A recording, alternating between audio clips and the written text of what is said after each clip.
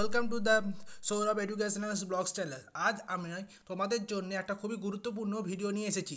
ভিডিওটা শুরু করার সময় প্রথমেই আমি তোমাদের বলে দিই, এই কেমিক্যাল বন্ডিং নামে যে চ্যাপ্টারটা আমরা আজকে পড়বো, সেই চ্যাপ্টারটা পড়ার আগে তোমাদের অ্যাটম সম্বন্ধে ভালো ধারণা থাকা প্রয়োজন।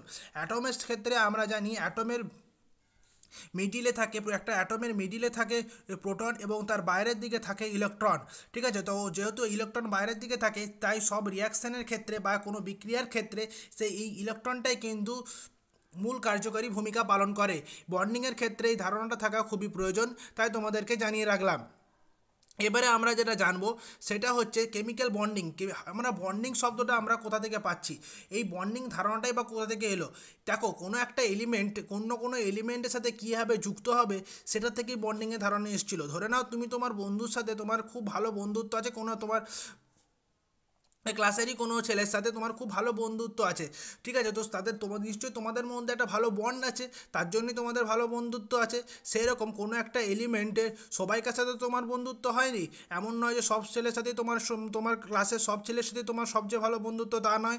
সেই রকমভাবে কোনো একটা এলিমেন্ট কোনো আরেকটা এলিমেন্টের সাথে কখন ভালো বন্ড হবে, সেটা ডিপেন্ড করছে দুজনাকার নেচার, দুজনাকার কেমিক্যালি নেচার এবং ফিজিক্যাল নেচার দুটোর ওপরই। যেমন তোমার নেচারের সাথে যদি তোমার বন্ধুর নেচার মিলে, তবেই তোমাদের মধ্যে ভালো বন্ড হবে। সেইভাবে কোনো যদি দুটো এলিমেন্টের মধ্যে ঠিকঠাক নেচার মিলে, তাহলে কিন্তু যার যেটা দরকার সেটা যদি মিলে, তবেই কিন্তু একটা ভালো বন্ড তৈরি হবে। এইখান থেকেই বন্ডিংয়ের ধারণাটা এসছে।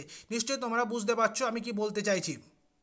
এবারে দেখো, বন্ডিংয়ের শুরুতে তোমাদেরকে জানিয়ে রাখি যে কেমিক্যাল বন্ডিংয়ে জিনিসটা কি হয়। কি প্রথমে দেখো, কোনো একটা ইলেকট্রন, এখানে ডেফিনেশনটা তোমরা দেখতে পাবে কি এখানে লেখা আছে, কিন্তু আমি যদি শর্টে বলি, তাহলে হচ্ছে কেমিক্যাল বন্ডিংয়ের ক্ষেত্রে কোনো একটা ইলেকট্রন কিছু দান করে দিল, বা কিছু ইলেকট্রন গ্রহণ করলো, বা কিছু ইলেকট্রন শেয়ারিংয়ের মাধ্যমে যদি বন্ড যে শেয়ারিংয়ের মাধ্যমে একটা কম্পাউন্ড তৈরি করলো, সেই জিনিসটাকেই বলা হয় কেমিক্যাল বন্ডিং।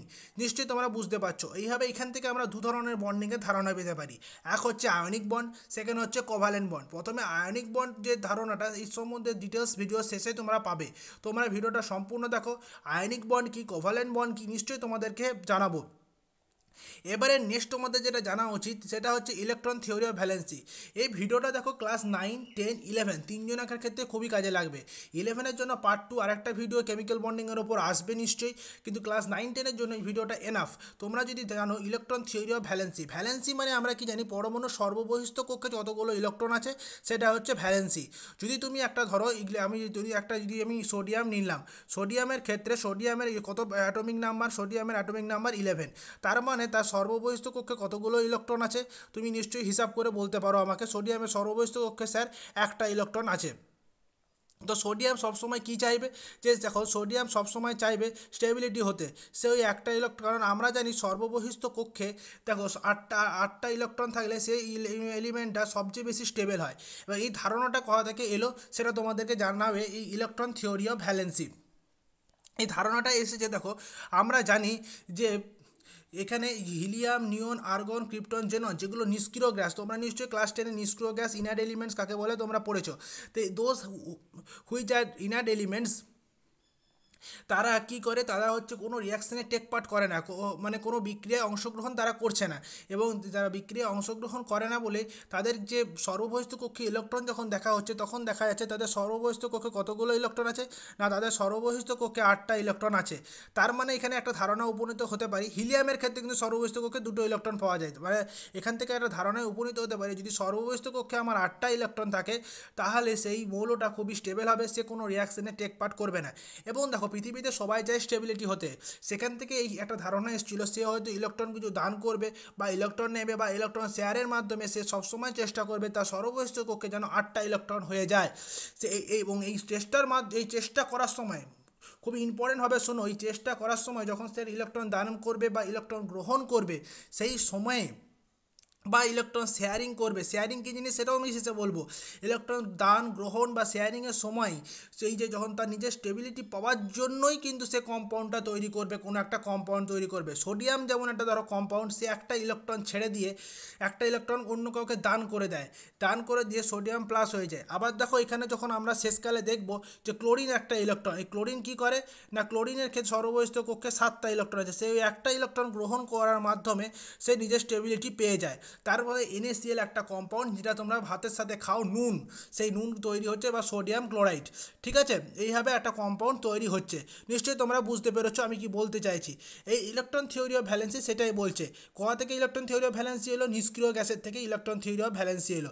এবারে তোমাদেরকে যেটা আমরা জানাচ্ছি, এই ইলেকট্রন থিওরি অফ ভ্যালেন্সির ওপরে দুটো রুলস তৈরি হয়েছে। এক নম্বর হচ্ছে অক্টেট রুলস অ্যান্ড 2 নম্বর হচ্ছে রুলস অফ ডুবলেট রুলস। কি এই দুটো রুলস? দেখো এই দুটো রুলস বলছে কি, অক্টেট রুলে বলছে সর্ববহিষ্ঠ কক্ষে 8টা ইলেকট্রন থাকতে হবে, ইলেকট্রন দানের মাধ্যমে, ইলেকট্রন গ্রহণের মাধ্যমে বা ইলেকট্রন শেয়ার করার মাধ্যমে। যেমন দেখে সোডিয়ামের একটা আমি উদাহরণ বোঝালাম, সেরকম তুমি ফ্লুরিনের ক্ষেত্রে দেখতে পারো, ফ্লুরিন সেম। ফ্লুরিন কিন্তু ইলেকট্রন একটা কি করবে, ফ্লুরিনের সর্ববহিষ্ঠ কক্ষে কতগুলো ইলেকট্রন থাকে? ফ্লুরিনের সর্ববহিষ্ঠ কক্ষে আমরা দেখতে পাচ্ছি, দেখো ফ্লুরিনের টোটাল ইলেকট্রন সংখ্যা হচ্ছে 9টা। যদি টোটাল ইলেকট্রন 9টা থাকে তাহলে ফ্লুরিনের ইলেকট্রন সর্ববহিষ্ঠ কক্ষে 7টা থাকছে। ঠিক আছে, তো ফ্লুরিনের যেহেতু সর্ববহিষ্ঠ কক্ষে 7টা ইলেকট্রন থাকছে, তাই সে চাইবে একটা ইলেকট্রন গ্রহণ করার জন্য। এই জন্য তোমরা HF বলে যে কম্পাউন্ডটা পাও, HF বলে যে কম্পাউন্ডটা পাও, সে হাইড্রোজেন থেকে একটা ইলেকট্রন গ্রহণ করে নিল, তাহলে হাইড্রোজেন সবসময় H প্লাস হয়ে গেল, তার কোনো ইলেকট্রনই রইল না, হাইড্রোজেনে একটা ইলেকট্রন, সে সময় HF গঠন করলো। এই ফ্লুরিন, এইটাই হচ্ছে অক্টেট রুলস, আর কিছু না। ডুবলেটের ক্ষেত্রে সে সবসময় চাইবে কি না, তার নিয়ারেস্ট দুটো ইলেকট্রন যেন সর্ববহিষ্ঠ কক্ষে থাকে। বেরিলিয়ামের যেমন 4টে ইলেকট্রন আছে, তাই সে কী করবে না, দুটো ইলেকট্রন দান করে হিলিয়ামের ন্যায় আচরণ করবার চেষ্টা করবে। হিলিয়ামের যেমন সর্ববহিষ্ঠ কক্ষে যেমন ইলেকট্রনিক স্ট্রাকচার, সেরকম হওয়ার চেষ্টা করবে। এই ইলেকট্রনিক স্ট্রাকচার সম্বন্ধে তোমাদের পরমাণু যখন পড়াইছি বা সেখানে তোমরা জানো যে কে সেল, এল সেল, এম সেল এবং এন সেল, এই 4টে সেল আছে। কে সেলে সর্বোচ্চ কটা ইলেকট্রন থাকতে পারে বন্ধুরা? দুটো ইলেকট্রন থাকতে পারে। এল সেলে কত ইলেকট্রন থাকতে পারে? 8টা ইলেকট্রন থাকতে পারে বন্ধুরা। এম সেলে কটা ইলেকট্রন থাকতে পারে? 18টা ইলেকট্রন থাকতে পারে, কিন্তু লেখা হয় কতগুলো? 8টা ইলেকট্রন লেখা হয়। এইভাবে তোমরা নিশ্চয়ই পড়েছো। ঠিক আছে, এরও কারণ আছে, তোমরা যারা 11-এ পড়ছো তারা নিশ্চয়ই ডিটেলস জানবে, KL, MN এর ভেতরে ডিটেলস সাবসেল থাকে, সে সম্বন্ধে তোমরা পড়বে। যারা 9-10-এ পড়ছো তাদের জন্য এখন এর থেকে বেশি জানার দরকার নেই, কিন্তু 11-এর জন্য জানার দরকার আছে। তারা সাবসেল সম্বন্ধে, S sell, P sell, D sell, F sell সম্বন্ধে ধারণা রাখবে, তারা সেইভাবে তাদের লিখতে পারো যে সর্ববহিষ্ঠ কক্ষে কতগুলো ইলেকট্রন আছে, হিসাব করতে পারো, কোনো অসুবিধা নেই। এবারে দেখো এখান থেকে আমরা 3টে বন্ডিংয়ের ধারণা পাই। একটা হচ্ছে ইলেকট্রোকোভালেন্ট বন্ড, একটা হচ্ছে কোভালেন্ট বন্ড, একটা হচ্ছে কোঅর্ডিনেট বন্ড। 3টে কোভালেন্টের মধ্যে দুটো খুবই ইম্পর্টেন্ট, সেটা হচ্ছে ইলেকট্রোকোভালেন্ট বন্ড এবং কোভালেন্ট বন্ড। ইলেকট্রোকোভালেন্ট বন্ডটাকে তুমি আয়নিক বন্ড বলতে পারো।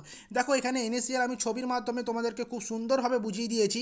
দেখো NaCl এর জিনিসটা কি হচ্ছে, দেখো সোডিয়ামের 3টে কক্ষ, প্রথমে K কক্ষ, তারপর L কক্ষ, তারপর M কক্ষ।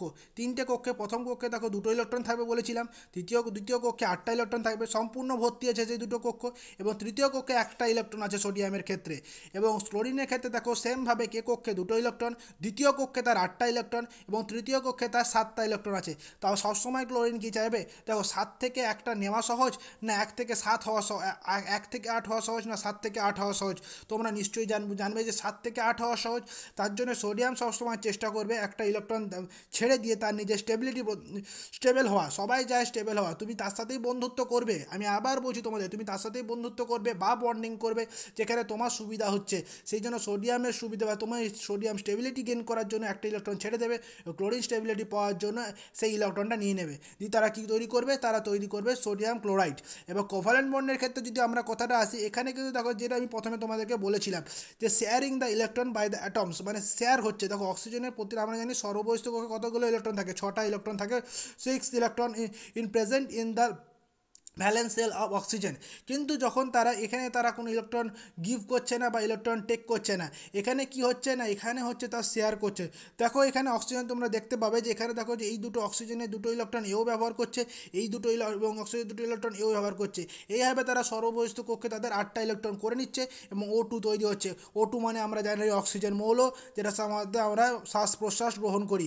ঠিক আছে, এইভাবে তোমরা বুঝতে পারো। জিনিসটাকে ভালো করে বুঝবে, তাহলে কিন্তু পড়াশোনায় আরও তোমাদের মনোযোগ বাড়বে, এবং জিনিসটাকে খেলার ছলে বুঝলে জিনিসটাকে তোমাদের দীর্ঘদিন মনে রাখতে সুবিধা হবে। এখান থেকে কিন্তু কোশ্চেন আসে, আয়নিক বন্ড কাকে বলে, কোভালেন্ট বন্ড কাকে বলে, এবং এবং এবং আরও কোশ্চেন আসে যে এই সোডিয়াম ক্লোরাইডের কে সেল এল সেল এম সেল দেখাও। ক্লাস 10-এর ক্ষেত্রে বলছি খুবই ইম্পর্টেন্ট কোশ্চেন, আইসিএসসি বোর্ডের ক্লাস এর ক্ষেত্রে ক্লাস 9-এ আছে কেমিক্যাল বন্ডিং সম্বন্ধে ধারণা।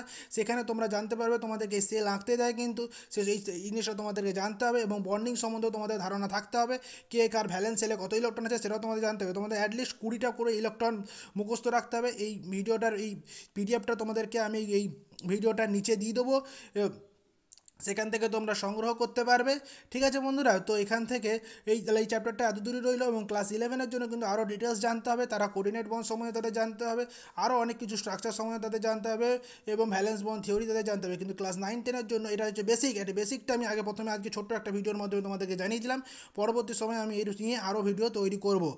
সঙ্গে থাকো, পাশে থাকো, ভিডিওটা শেয়ার করো, লাইক করো, চ্যানেলটাকে সাবস্ক্রাইব করো, এবং stay tune and stay home.